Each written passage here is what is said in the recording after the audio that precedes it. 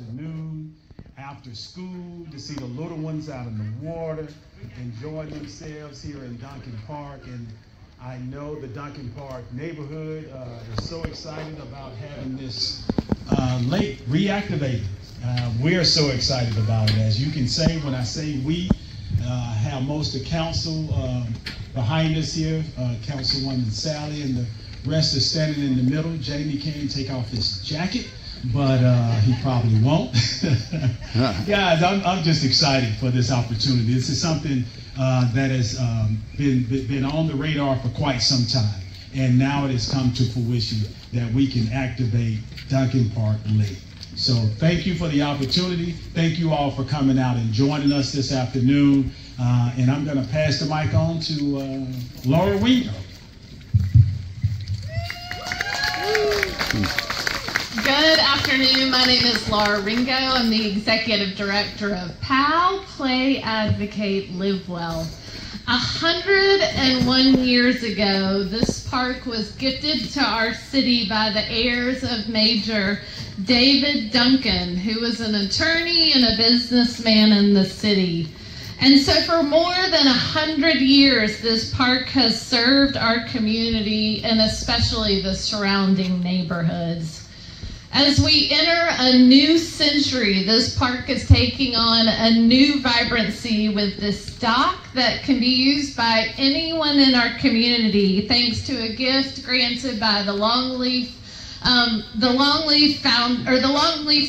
Fund at the Foundation for the Carolinas. And thanks to the leadership of PAL and the city of Spartanburg and the Friends of Duncan Park. Just a little history to talk about how we got here. As I've already mentioned, this neighborhood and park, including the stadium, has such a rich history.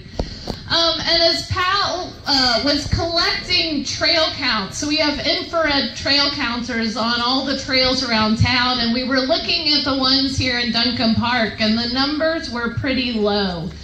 Especially when you think about the fact that the Mary Black Foundation Rail Trail is just across Union Street and is getting more than 200,000 uses a year. And so we really started to think about how do we encourage more use down here. And part of our interest is we're building trails, or we've got trails over on that side, we're building trails over along the Fair Forest, and Duncan Park was really a great point of connection between the different trail segments. So we really started to think about a visioning process.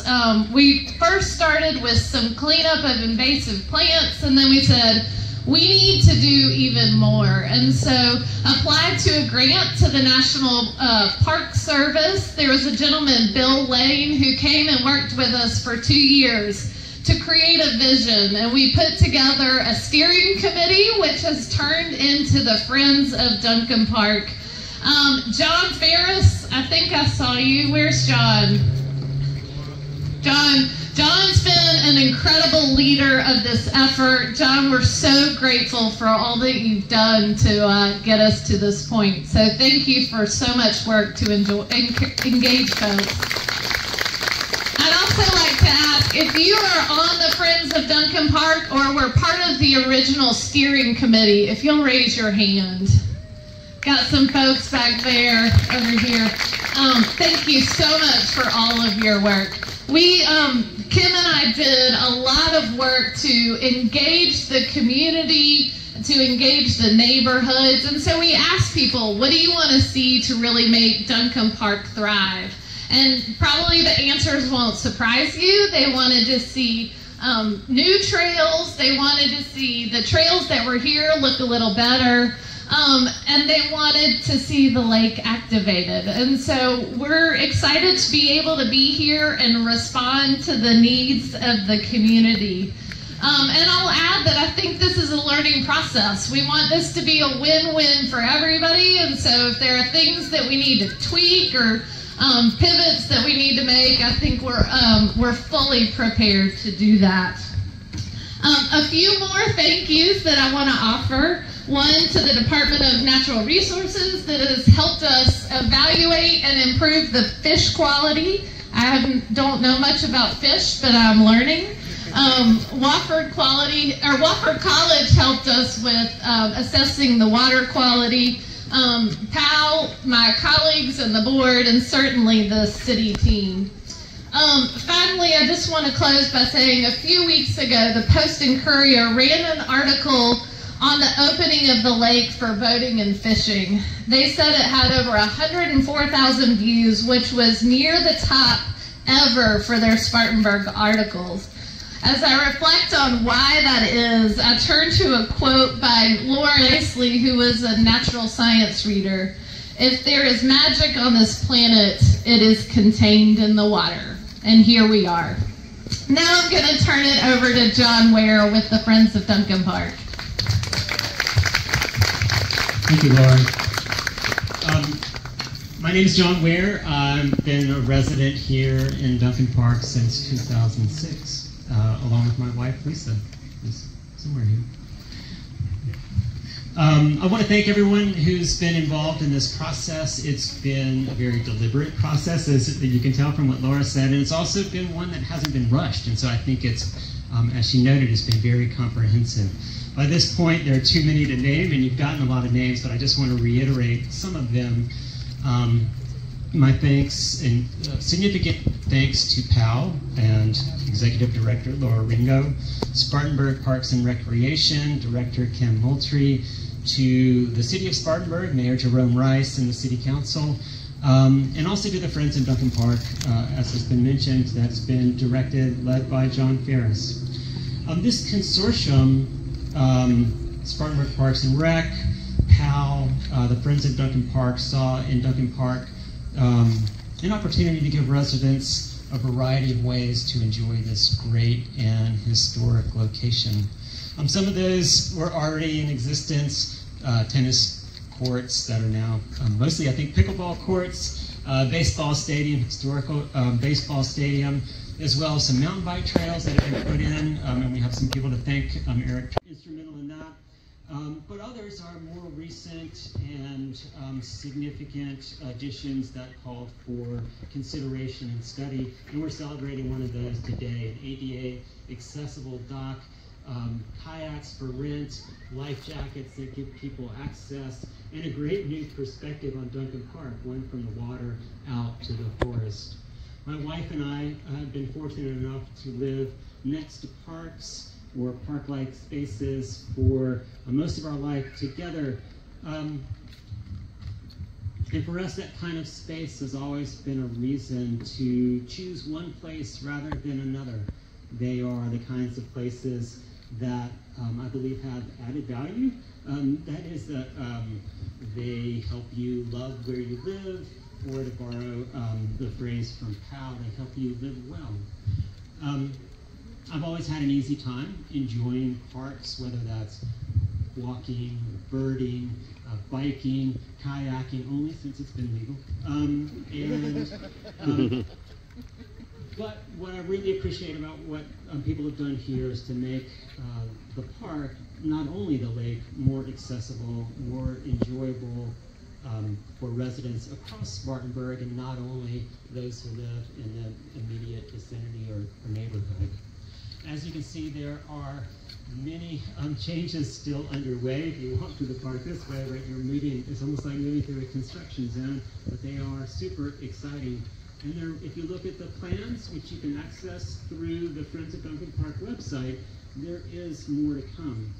But I think it's good for this moment to just kind of pause and recognize this significant step that has already been taken, applaud the foresight and commitment of the people who have brought it about, and appreciate the many other people who played a role. So I want to thank you all, and thanks for coming out.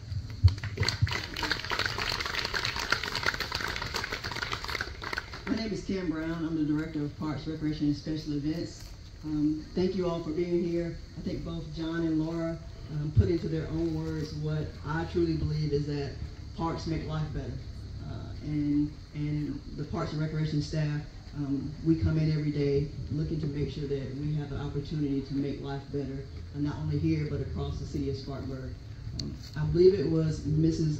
Willarita who mentioned in our engagement session that Duncan Park should not be a place just to fish and kayak and play, but a place to build community.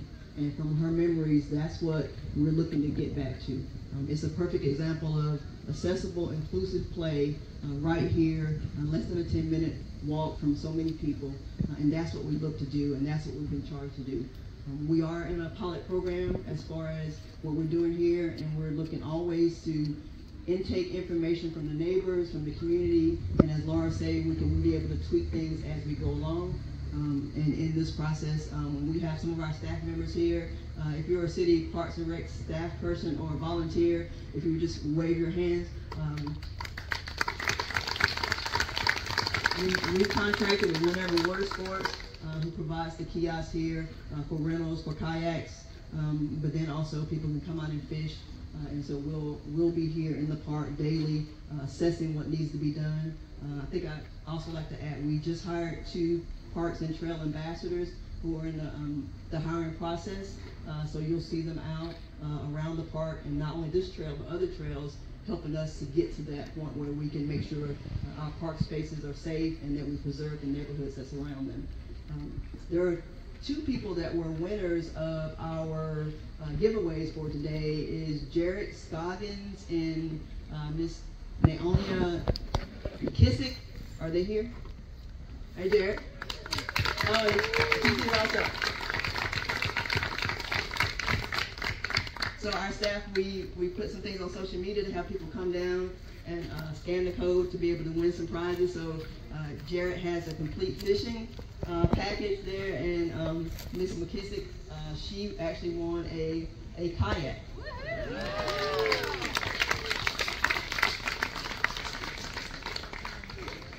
And I think we'll ask the 2 of them, council, and I think John Ferris from the Friends of Duncan Park to come and join us for the ribbon cutting.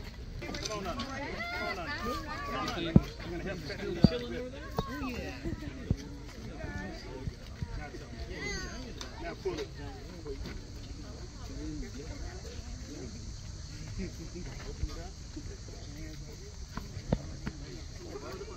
Come on, come on.